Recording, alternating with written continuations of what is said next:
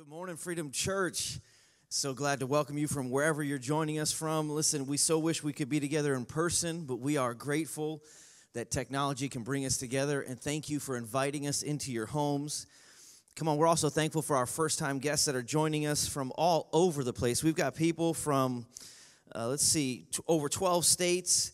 We want to say hello to Trish from Pennsylvania, Deborah from Ohio, Kathy Sarlo for sure from Florida, Clearwater, Florida. We want to say hello to my mom, Michelle, watching from Vernon, Connecticut. We have Jen in Forest Hill, Hannah from Baltimore, Debbie from Mount Airy. What's up, Vince from Elkton? And we've got Marty from Rising Sun. So many of you just tuning in. And come on, Freedom Church, could you just put a wave emoji in the comments and just say hello to our VIPs? Come on, we love that they're joining us today. We're so glad. Just post a hello or a wave in there. My name is Josh, and I'm part of the pastoral team here at Freedom. Come on, how many of you just love our church? You love your church. Just put a heart emoji in the comments. Just give some love to Freedom Church. We're so glad that you're here. And you know what? Joining a church is not like joining any other organization on the planet. When you become part of a church, you are brought into a spiritual family, and we're so glad that you're in our spiritual family, and we're so glad for those of you that are checking us out today. Listen, Freedom Church, we love you. We're praying for you, and we believe that God has a word for you today, that he will specifically just speak to your heart right where you're at.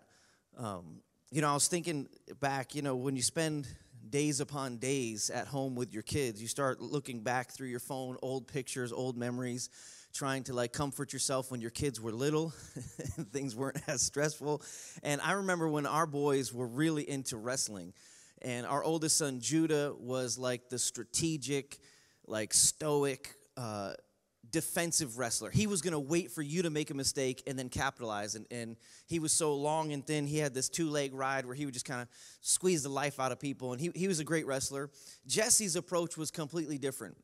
Jesse was full on, all energy, passion, gonna come at you, had some great technique and moves, but their approaches were so different. And I'll never forget one tournament. I was at Jesse's match, and I always like to see the brackets to see who they were gonna have to wrestle. So I was scoping out the competition, and I'm watching this kid just annihilate kids in Jesse's weight bracket. I mean, kids are leaving the mat injured. They're leaving the mat crying. The match before Jesse's, before he had to wrestle this kid, the kid was just trying to crawl out of the circle to get away from the kid. And the kid was pulling him back onto the mat. And so I was so glad that Anna was with Judah during this particular match, because she wasn't going to want to watch what was going to happen to Jesse. And as a parent, I was praying for my son. I'm on the side of the mat trying to prepare him like David about to see Goliath. And I didn't want him to know that I was nervous for him. I wasn't nervous that he, would win or lose. I was nervous that he was going to get injured and end his career, right? This kid that he was wrestling, I'm not sure if he pulled up in a Harley, but he had a shaved head, a pink mohawk, and they called him Buzzsaw.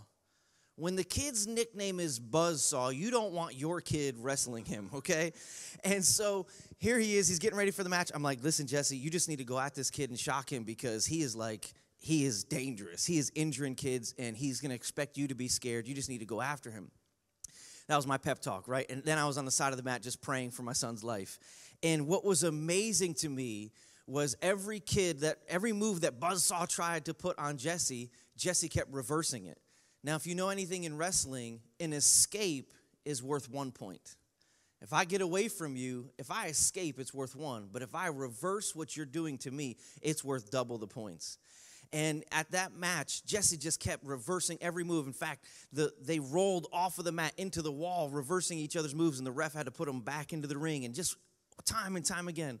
And Jesse didn't win that match, but he shocked Buzzsaw's coach, and he certainly shocked Buzzsaw the way he fought him and wrestled him and maneuvered. And I was so proud of him, because he wasn't just looking for an escape. He was looking to reverse what was coming at him. And that day, Buzzsaw did win the tournament, but Jesse took second in the whole tournament. And I couldn't have been more proud of him. And I want to ask this question, because I think sometimes we get caught in situations that seem so big, so overwhelming, that we're just praying for an escape. Come on, church. but when Jesus is actually wanting to do a supernatural reversal of our circumstances. He's not looking for us, church, just to try to escape. He's looking to reverse what's coming at us. You know, we're constantly looking for a way out when Jesus has already provided a way through. I would just type amen, preach, just light it up in the comments. Listen, God often allows in his wisdom what he could have prevented by his power. Why does he do that? Listen, we don't pretend to have all the answers, but we deeply believe that because of what Jesus did on the cross, we're not just trying to merely escape difficult circumstances. We are contending and we are believing to see supernatural reversals of the conditions around us. Amen?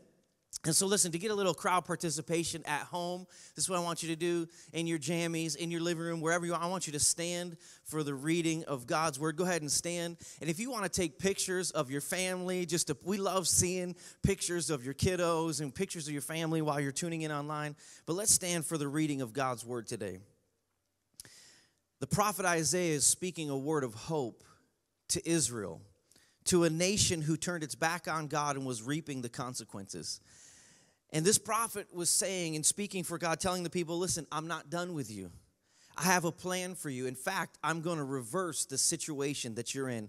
Isaiah 61 verse 1 says this: the Spirit of the sovereign Lord is on me because the Lord has anointed or empowered me to proclaim good news to the poor. Come on, Freedom Church, how many are so thankful that the gospel is not hype? It's real hope. It changes us for real. The grace of God is for real. It is good news to us. And if you haven't responded to Jesus' invitation, I want to tell you today you're going to have an opportunity to open your heart, to open your life to that transforming power that only Jesus can bring. All right, let's keep reading. Verse 3, Isaiah says, and God came to bestow on them a crown of beauty instead of ashes, the oil of joy instead of mourning, and a garment of praise instead of a spirit of despair. Come on, there are places you can go and worship where your problems cannot follow you. Look, I want you to see if a key word kind of sticks out.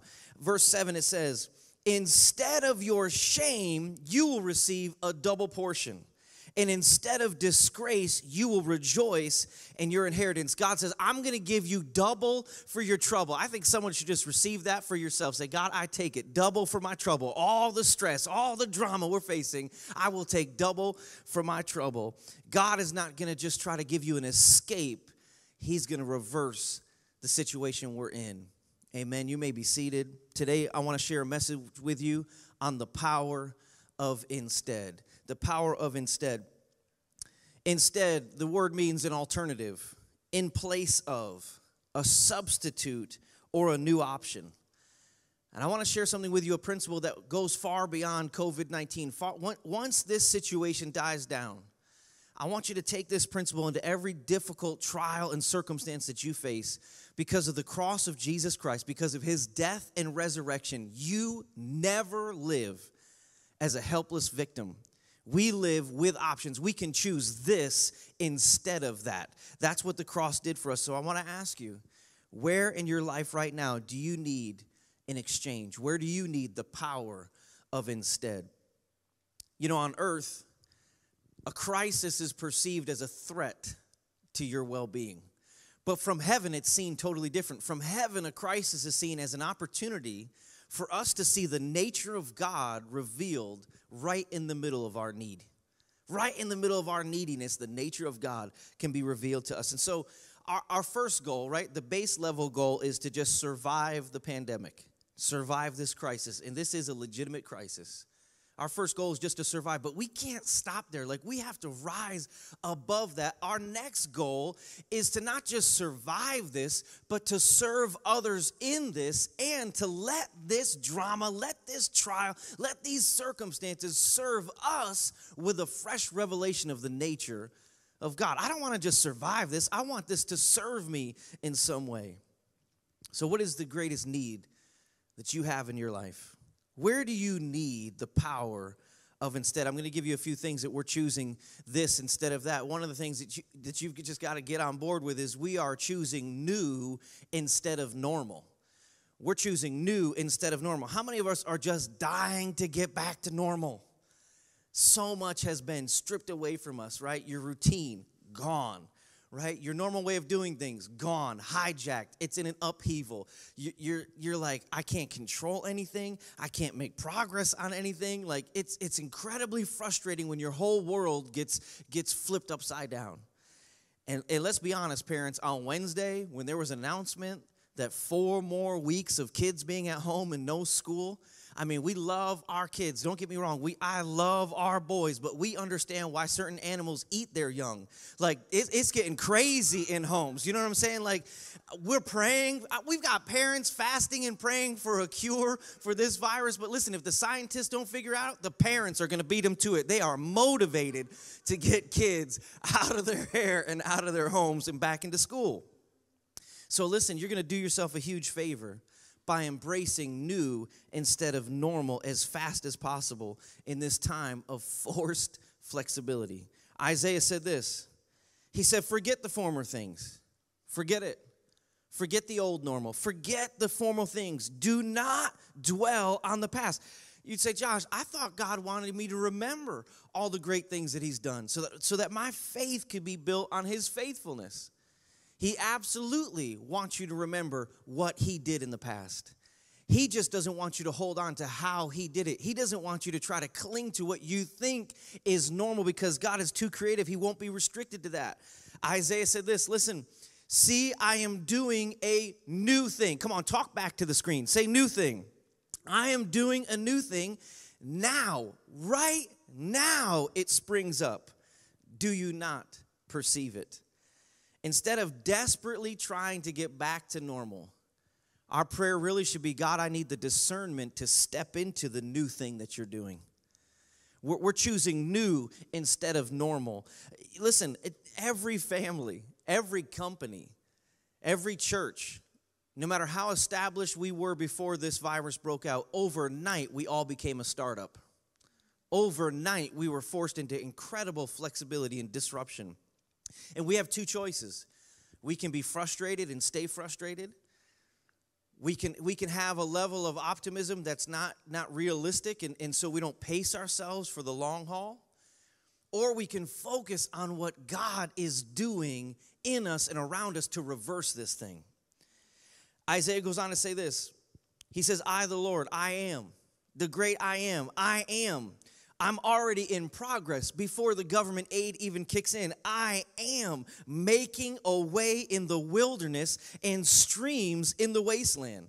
Come on, Freedom Church, you need to know we are believing for your family. We are believing for your business. We are believing for your organization for supernatural provision. Pastor Wade didn't even know how prophetic and how on point he was when he sat our staff down in November and said, listen, we're believing God for supernatural simplicity. Come on, how many of your lives got incredibly simplistic overnight? Supernatural simplicity. Let's dial it down. Let's pump the brakes. He said, we're believing God for supernatural discipline. We're believing God for supernatural optimism. And we're believing God for supernatural provision and supernatural advancement. Man, how prophetic, how spot on was God already preparing us in November for what we would face in January. God said, listen, I'm not just doing the next thing. I'm not just doing what you would have think was logical and sequential. I'm doing a new thing. It's not sequential, it's supernatural. Come on, Freedom Church, embrace the new thing. We are choosing new instead of normal. We have got to get on with what God is doing. Can you say amen? We're choosing new over normal. We're choosing purpose instead of only pain. There is pain in this, there's no doubt. But God will never waste a sorrow. God brings purpose in our pain. Romans 8:28 says this, and we know. You know, there's a lot of things we don't know right now. We don't know when this is going to be over. We don't know how far the virus is going to spread. And listen, we acknowledge that there are so many people going through things in spite of just the virus. It's not the only problem people are facing right now. Loved ones are in the hospital for other reasons. There's other things against us, and there's so many things we don't know, but this is what we do know. And we know that in all things, God works for the good of those who love him, who have been called according to his purpose. Come on, God will never waste your sorrow, and he will always give purpose to our pain. There was a little girl named Deborah, and this story this week just wrecked me. This little girl, Deborah, came home from school not knowing she was infected with the flu. This was in 1918 when the Spanish flu was killing millions across the globe. She came home at 11 years old, and her mother had just given birth to one of her siblings, and this 11-year-old Deborah came home and accidentally infected her mom. Her mom contracted the flu and died. She would go through life carrying that weight and that burden and that shame, knowing that she was the carrier of the very thing that took her mom's life. She would go on with her life and start a family of her own, and she had a daughter and no doubt shared this story. But her daughter grew up with a desire to go into nursing and to not just become a nurse, but she began to teach nursing. And then her daughter would have a daughter, this woman's granddaughter, and they named her Deborah. After the woman who lost her life, after the great-grandmother, they said, we're going to name you after your family. And this granddaughter grew up with an aptitude for science and an aptitude for medicine. But little did the family know what kind of purpose God would draw out of generational pain. Dr. Birx, right now, the head of the task force, the ambassador leading the White House when it comes to coronavirus and stopping the spread to millions and millions of people, is a little girl who grew up in a Pennsylvania home hearing about her great-grandmother and the story of losing a family member to the Spanish flu because of infection. And now, come on, church, look how God can weave a story. Look at the purpose he can put in the middle of pain. Here's this granddaughter helping countless people, saving lives, when no doubt she heard the story of pain in her family growing up. God will always give purpose to our pain. He never wastes a sorrow. We are choosing purpose instead of only pain. You know, another thing we're choosing is this. We're choosing generosity instead of scarcity. We have a choice in this, and this is so difficult. How do you love your neighbor when you can't touch them? Like, I want to just tell you while I'm preaching, touch your neighbor, slap your neighbor. Listen, you can't touch your neighbor, right? How do you love your neighbor when you can't touch them?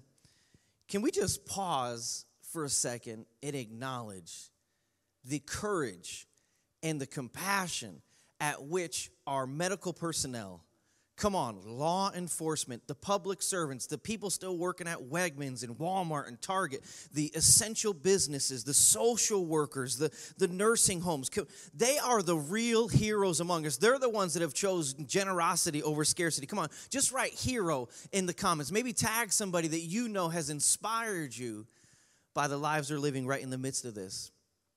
We're not trying to just survive this. We want to serve other people through this. And I want to thank you, Freedom Church, for leaning into generosity. We are not hoarding. We are helping people. We're choosing generosity over scarcity. You know, by continuing to give to Freedom Church online, you are massively helping the kingdom of God continue to advance. Thank you so much for your generosity. You know, by praying for nurses on the front lines and care providers, by doing buy one, give one. Listen, there are so many different families we were able to bless this week because you went to the store and said, you know what, I'm going to buy one and I'm going to give one. And if you didn't get to participate in that in this past week, the next time you go to the store, if you're in the place where you can do that, buy one, give one. We'll have another opportunity where you can drop groceries off at our campuses and we'll round them up and give them to under-resourced families that could really use them. It's helping in a massive, massive way. Free Lunch Friday out of our Middle River campus doing to-go meals. Man, they help so many people that shockingly did not have other options. Nowhere else was providing these people food.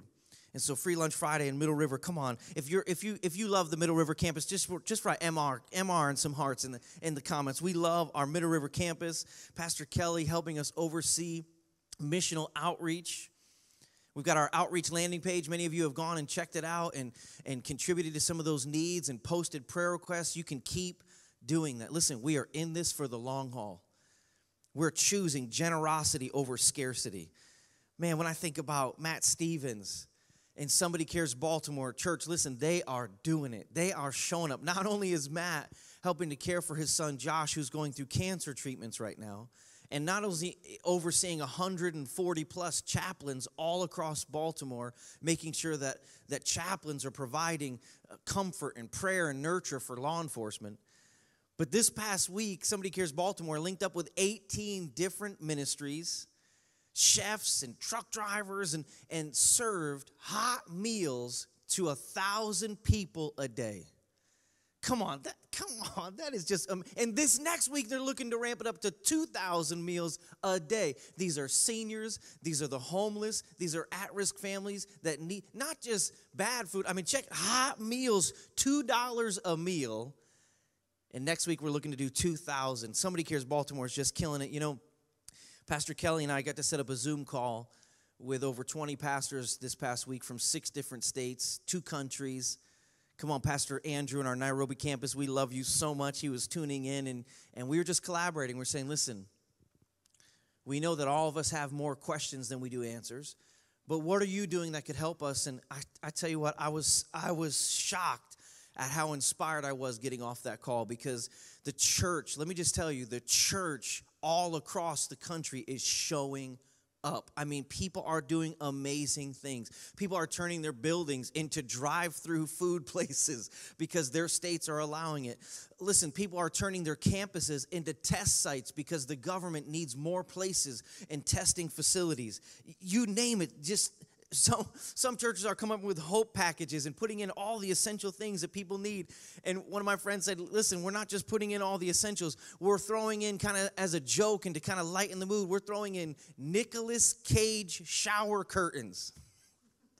Like, come on, who doesn't need a Nicolas Cage shower curtain in your life? Like we need humor in this too. Like, what we're going through is not funny, but we provide a gift to people when we can lighten the mood a little bit. So they're sending in hope packages with all the essentials. Freedom Church, we are choosing generosity instead of scarcity. Another thing we're choosing connection instead of isolation. You're doing an amazing job being connected. Monday, Wednesday, Friday morning, 7 o'clock, we've got our prayer time on Facebook Live, and you've been tuning in. And this is what amazes me. We can say all we want that we are a church of groups and not a church with groups, but it is so true at the core of who we are. Not only are we maintaining and sustaining groups, Pastor Mark and his team are launching new groups right in the middle of all this upheaval because we know that you need to be connected and you can't wait till the next semester or the next convenient time. So his team, come on, can we just give some love right now online to the group leaders, come on, that are stepping up and saying we will find a way. We'll meet virtually. We'll create new on-ramps.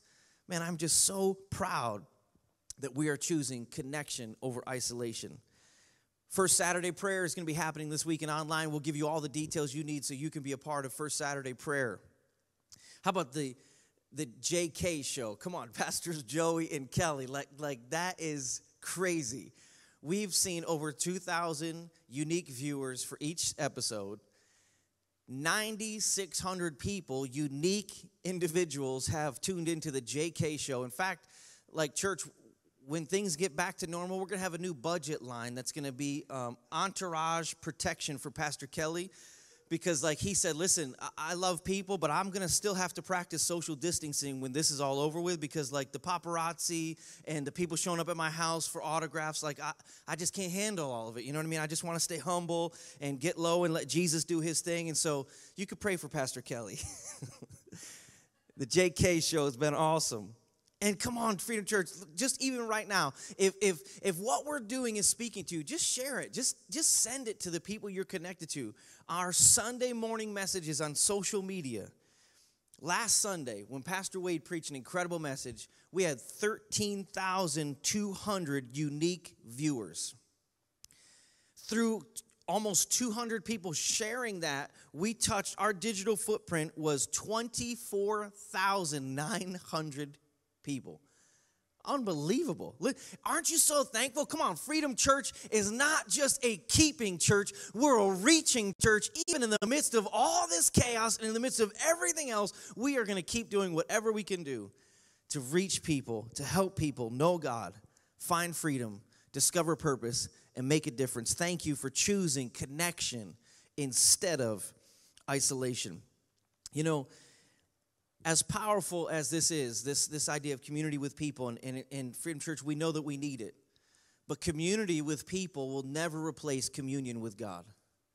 And I think that this COVID crisis has been a good wake-up call. For some of you, it's been a wake-up call on how much we really need each other, how much we really need healthy relationships in our lives. And I also think it's been a good gut check on how some of us may have leaned on people more than we leaned on God. And once those people were removed from our lives, we joke and we call people relational vampires. They just suck the life out of people. But I wonder if this crisis has been a little bit of a gut check for us while we're not able to engage with people the same way. If maybe we were relying a little too much on people and a little bit not enough on God. Maybe instead of having straws in people, we could develop deep roots in God. Come on, church. I really believe that connection instead of isolation is where it's at. And I believe that God can do that during this time. Another thing that we're choosing stillness instead of busyness. Stillness instead of busyness. You know, there are two kinds of tired. There's the kind of tired that requires rest, and then there's the kind of tired that requires peace. I believe that God wants to give us both. I really believe God wants to give you peace. He wants to give you rest. In Psalm 46, it says this. It says, be still. Come on, supernatural, radical simplicity. Be still and know that I am God. I want to just tell you today, church, the situation that you live in doesn't have to live in you. Be still and know that I am God. I will be exalted among the nations. I will be exalted in the earth. And you say, how can I be still and know that he is God when I don't have a job to go back to? Like, Josh, how can I be still and know that he is God if I've got a loved one who's sick and we don't even know if they would test positive for the virus yet?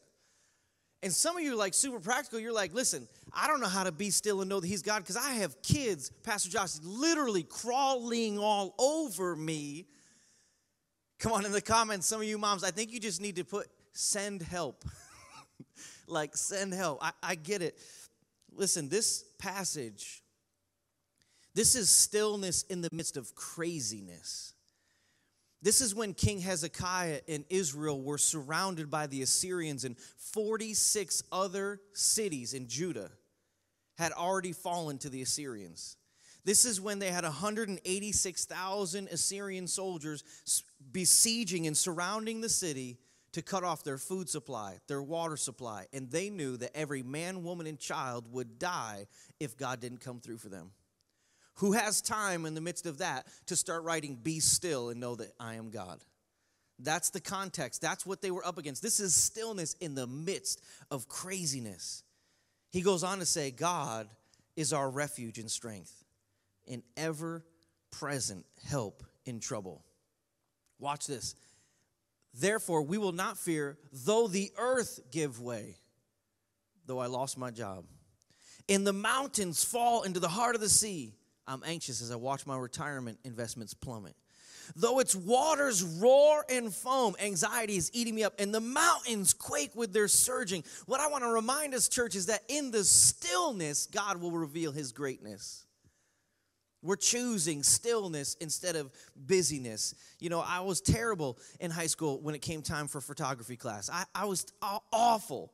I think I actually took good pictures. I think I had a pretty good eye. My problem was, in the darkroom, I was so dang impatient. I'm fidgeting with things, and I couldn't leave it in the tray of chemicals, and I would open the door and expose it to light, and because I couldn't stay still, I couldn't let the picture properly develop.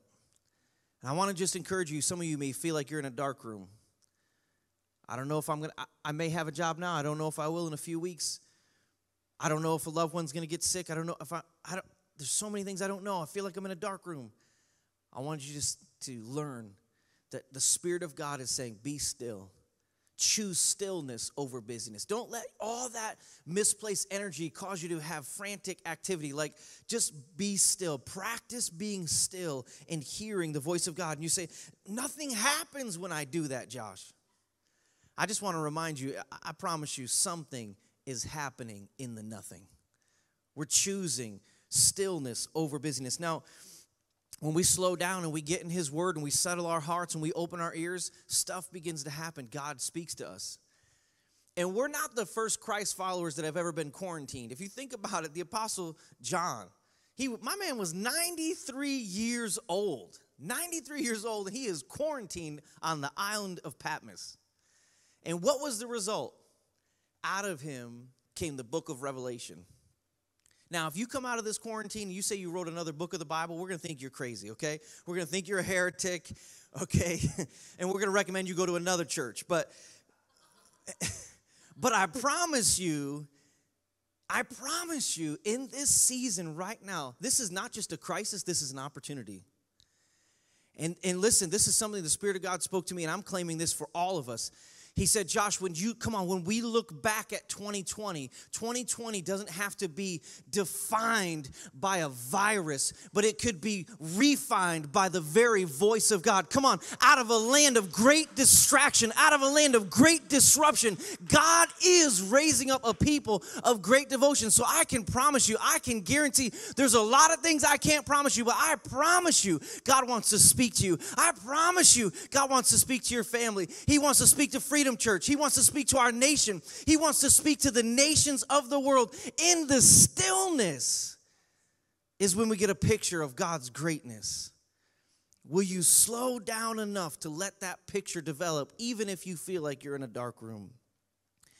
And lastly, today we get to choose freedom instead of brokenness. Jesus not only repeated the words of Isaiah, He fulfilled them.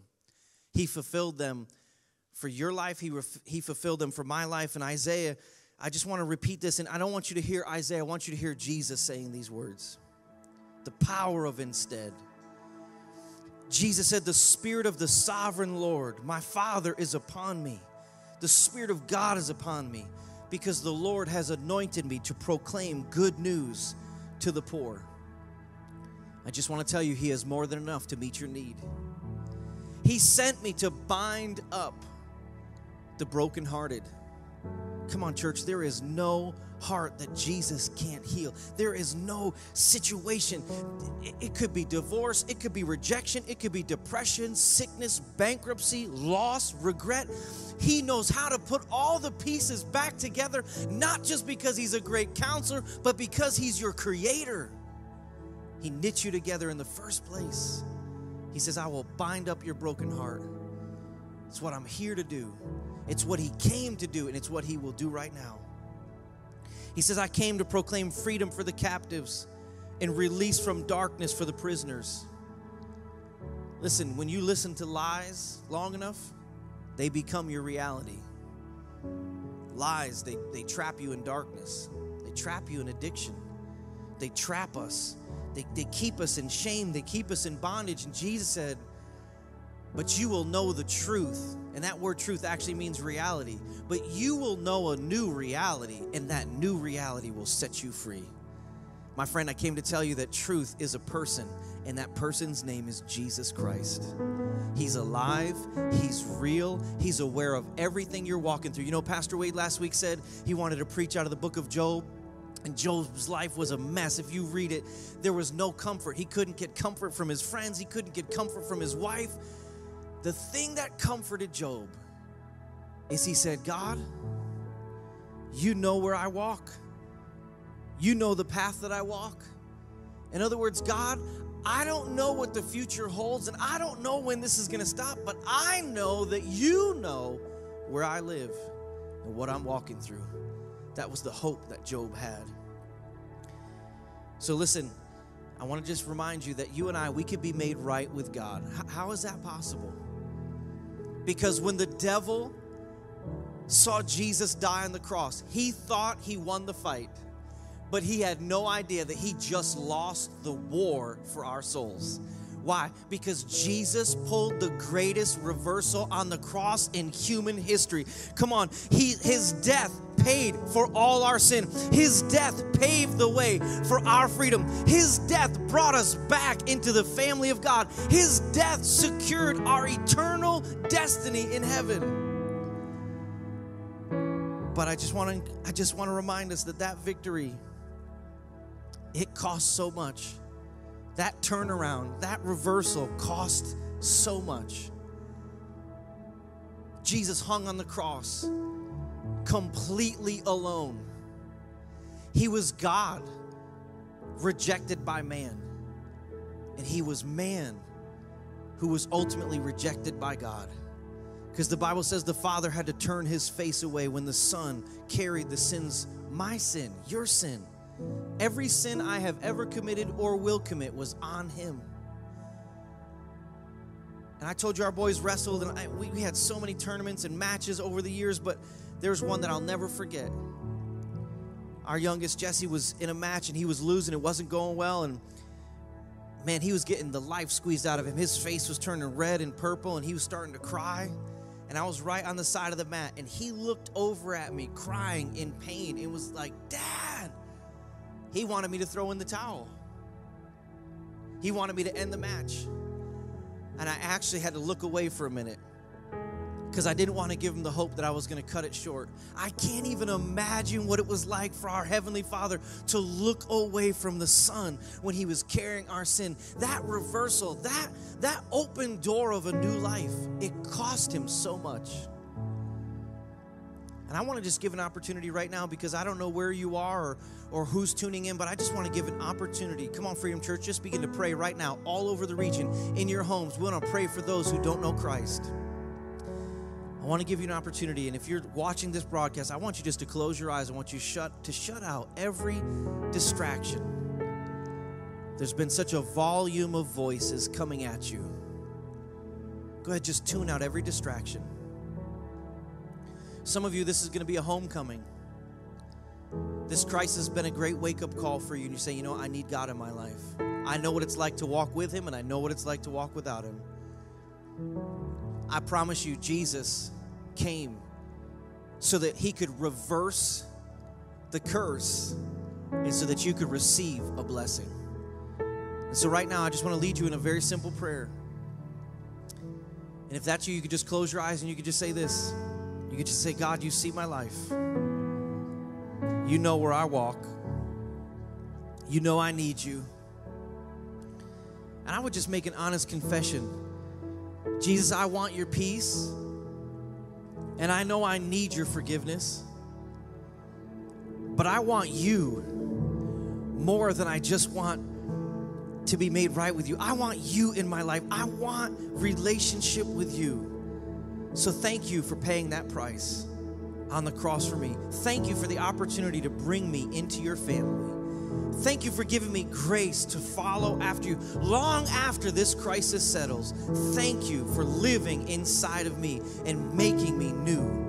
In Jesus' name. Come on, listen, I want to just say, if you prayed that prayer, there's a connection card by our link. You could just say, I prayed that prayer. This was a homecoming, or this was a first-time decision. We want to celebrate with you. Freedom Church, come on right now online. Could we just celebrate the decisions that were made right now in this moment as we prayed?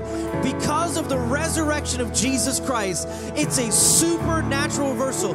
He gave us the ability to say, I choose this over that. I choose life instead of death. I choose healing instead of sickness. I choose forgiveness instead of shame. I choose freedom instead of bondage.